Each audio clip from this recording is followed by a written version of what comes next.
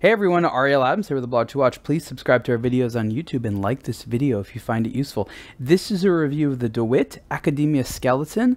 This is the reference number AC.SKE.001. This is, I believe, the first or one of very few skeletonized DeWitt watches which has been produced. And so what you have is the Academia style case, which has come in various forms over the year. And these are typified by particular case shape, as well as I call crenellation, where you have one color mixed with usually this sort of matte black, which is, I believe, a vulcanized rubber, creating this design on the side of the case.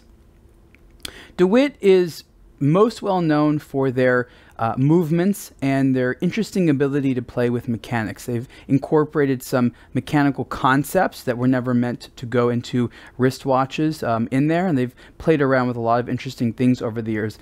And the skeleton is no different with the movement. So the in-house movement has a neat feature in the seconds hand here, and if you look at it closely, it just looks like a retrograde counter, but look what's happening.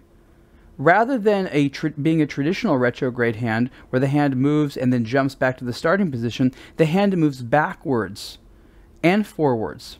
And on top of that, the hand actually extends, because you can see here there's an upper and there's a lower scale for indicating the seconds. One is 0 to 30, one is 31 to 60, and 31 to 60 is on the way back. So you can see how the seconds hand there, it gets a little bit longer, and then watch this, it gets shorter.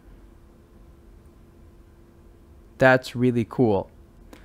You have a power reserve indicator here. There's two mainspring barrels, and you can see that they're also skeletonized so that you can observe the power reserve visually in terms of a function of how tightly wound the springs are. But you also have a power reserve indicator here, which is part of this element on top of one of the mainspring barrels, and there's a small arrow with part of these three planetary gears, and it's quite cool. So you can see here I am winding the movement, and you can see how this other mainspring barrel here is winding and turning. Because it's a skeletonized movement, you have more decoration on the movement, so there's a lot of hand decoration, beveling, and things of that nature that look quite good. There's the escapement. It's a 3 Hertz movement. I believe it has about 5 days of power reserve. Case size is 42.5 millimeters wide. This case is in 18 karat rose gold.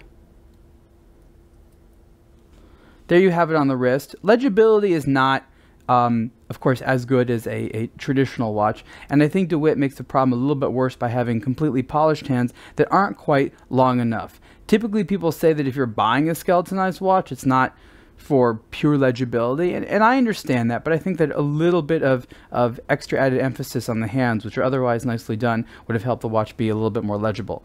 Who gets a watch like this? Well, it's definitely a dressier watch, and it's really about appreciating horology. What I mean by that, it's about appreciating the movement. You have to like the DeWitt brand. You have to understand what's going on here and what's novel about the you know, they call it a bi-retrograde hand, and I take issue to that because that could just mean a dial that has 2 different retrograde hands on it, which is a type of watch that exists. So I call this a bi-direction or a dual direction retrograde hand, because that's basically what's happening. And it's really fun to watch that hand move back and forth, and that little detail about the hand gets a little bit shorter and a little bit longer is just something that's just so well done, and something that even DeWitt doesn't talk about very well on their website or the marketing materials. So again, this is the DeWitt Academia Skeleton, a cool watch. This one, I believe, is a limited edition of just 28 pieces, and DeWitt may make the watch in other colors that would be a different limited edition. Price is 78,000 Swiss francs, and you can see the full review on aBlogtoWatch. Thanks.